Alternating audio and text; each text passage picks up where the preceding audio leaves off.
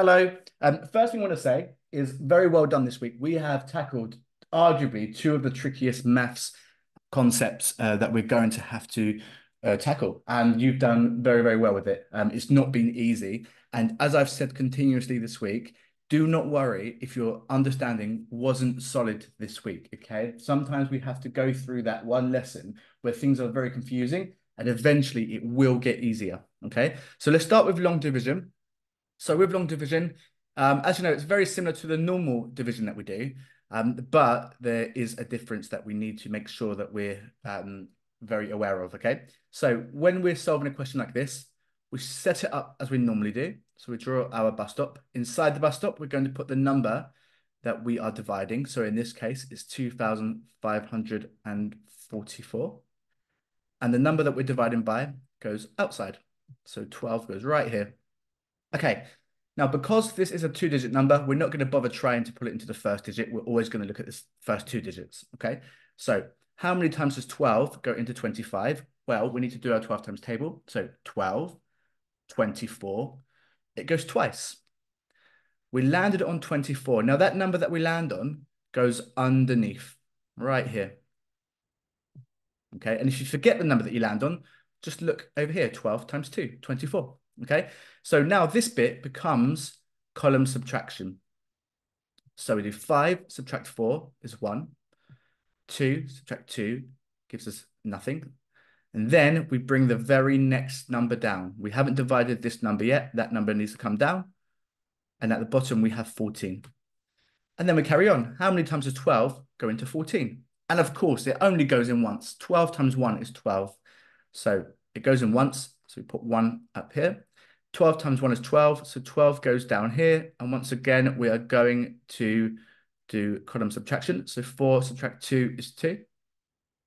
1 subtract 1 gives us 0. And then like last time, the next number needs to come down.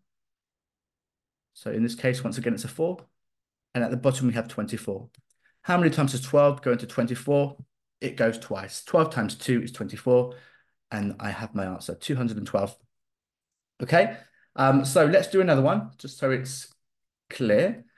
This time we've got 358. So draw our bus stop. 3, 5, 8. And we're dividing it by 15. Okay, how many times does 15 go into 35? Well, 15 times 2 is 30. So it goes twice. We land on 30, so that goes underneath. And then this turns into column subtraction. 5 subtract 0 is 5. 3 subtract 3 is 0. And that 8 comes down. So we've got a new number here, 58. How many times does 15 go into 58? 15, 30, 45. We have to stop there. So it goes in 3 times and we landed on 45. So that number needs to come down. We need to take it away from the 58. So 8 subtract 5 is 3. 5 subtract 4 is 1. Now we've got no more numbers to bring down and we've got 13 at the bottom. Okay, so this is our remainder. So the answer is 23, remainder 13. Okay. All right, final example. This is our last example. So if you are still a little bit confused by it, that's okay. It is tricky, but watch very carefully. And if you're feeling confident, maybe pause the video right now and have a go at doing this one yourself to see if you get the answer correct. But if you're not, don't worry. Just keep watching and hopefully this will clear things up. Okay, so 20 into 74. Let's do the 20 times table. 20, 40, 60. It goes 3 times. 20 times 3 is 60. So that number comes down here. And this turns into column subtraction. 4 subtract 0 is still 4. 7 subtract 6 is 1. The next number comes down. So now at the bottom, we have 143. 20 into 143. Let's do the 20 times table. 20, 40, 60, 80, 100, 120, 140. It goes 7 times. And 20 times 7 is 140. So 140 comes down here, turns into column subtraction. 3 subtract 0 is 3. 4, take away 4, 0. 1 take away 1 is 0. The next number comes down. So at the bottom here, we're going to have 36. And then 20 into 36 goes once, obviously. And 20 times 1 is 20. So we're going to subtract 0 from 6, which is 6. 3 subtract 2 is 1. And we have a remainder of 16. There are no other numbers to come down. So that just is our remainder. Okay, so the answer is 371, remainder 16. Okay, so hopefully that's clear. Again, don't worry. We are going to look at this again next week for a little bit. So if you are a bit confused, do not worry, and it will get clearer. But do give the questions at the end a go. But before we get there, let's talk about algebra. Now, this was very tough this week. It was very, very tough. And you have every right to be feeling confused, okay? But don't worry, okay? Because with a bit of practice, this is going to make more and more sense. So we've got a question here, and it says, if 3 donuts and 2 cupcakes cost £7, and 5 donuts and 3 cupcakes cost £11, what is the price of 1 donut? What is the price of 1 cupcake? Now, the best way to work this out is we're going to rewrite our question using algebra. In other words, we're going to rewrite our question losing all the words and only including numbers and letters, okay? So the first part of the question says, if 3 donuts and 2 cupcakes cost £7, we can rewrite that mathematically by saying 3D, 3 donuts, plus 2C, 2 cupcakes, is equal to £7. This here means exactly the same thing as that, doesn't it?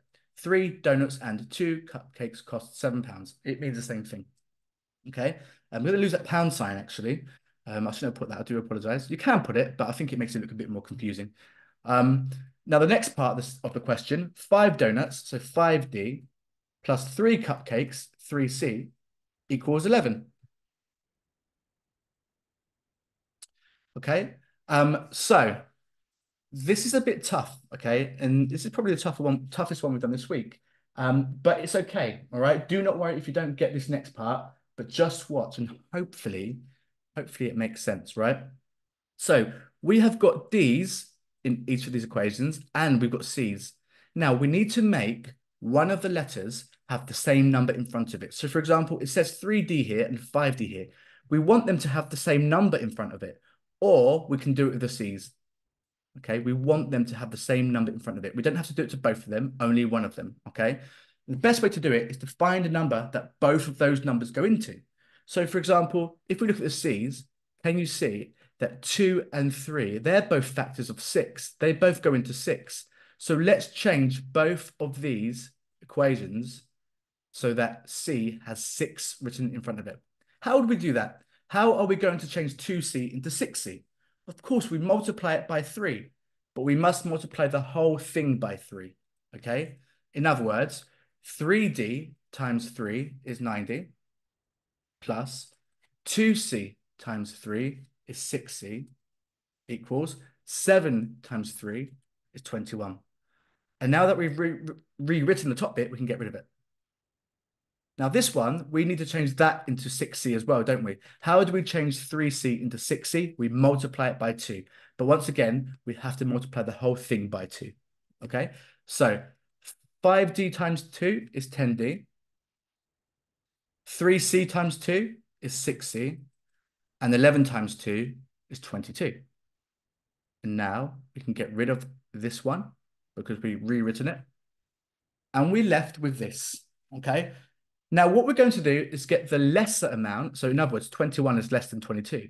So we're going to get this one and subtract it from this one, okay? So in other words, I'm going to take 9D away from 10D. So 9D away from 10D, what would that leave us with? 10D take away 9D would be 1. So we've got 1D down here, and now this is gone. 6C, take away 6C.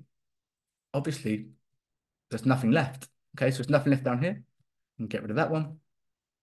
21 take away from 22 would give us 1. Oops. And get rid of that. And what we're left with on the screen says 1D equals 1. In other words, 1 donut equals £1. It literally tells us the answer. So 1 donut is £1. Now that I know that 1 donut is £1, have a look at the first part of the question. 3 donuts must cost £3.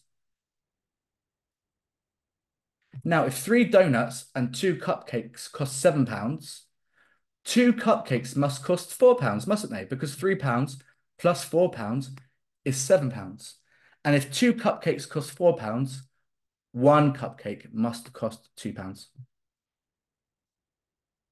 Very tricky, isn't it? It's very, very tricky. Okay.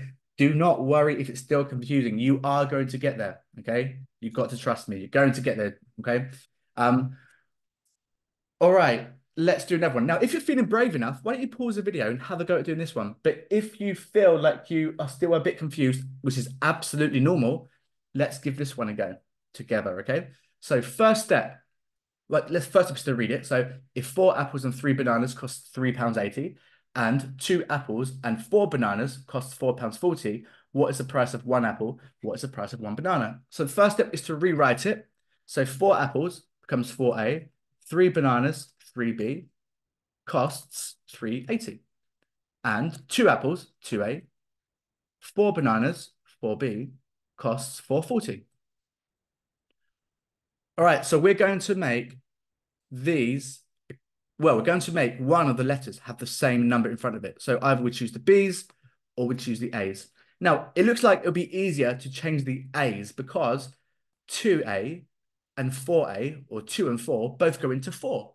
2 and 4 are both factors of 4, right? So we don't have to change this one. This is already a 4, which means we only have to change the bottom one.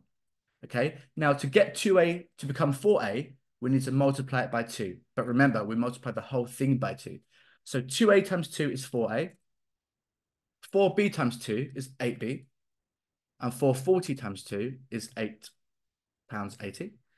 Now we've rewritten it, we can get rid of that. And we are left with this. We take the lesser amount away from the greater amount. So 4A, take away 4A, gives us nothing. They're both gone. They cancel each other out. If we take 3B away from 8B, we're left with 5B. And if we take 380 away from 880, we're left with £5. Now this says 5 bananas equal £5. And if 5 bananas equal £5, that means 1 banana must equal £1. Okay, so 1 banana equals £1. Now, if 1 banana equals £1, look at this question here. 2 apples and 4 bananas cost £4.40. Now, if 1 banana is £4, that means 4 bananas must be £4.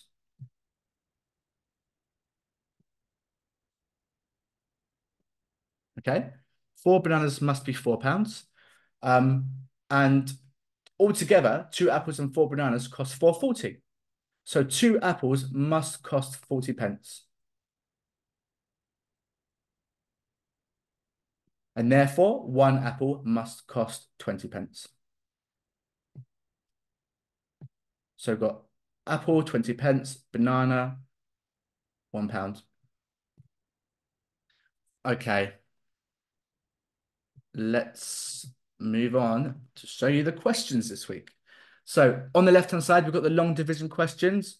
On the right-hand side, we've got the algebra questions. This is probably the trickiest homework you've ever had to do, all right? So if you're feeling confused, if you're feeling like you can't answer it, please do not worry, okay? It's completely normal to be confused after doing this just once, okay? If you can do it after 1 week of doing it, that's incredible, but there's no expectation. All I expect is that you give it a go and you start to understand it a bit more, okay?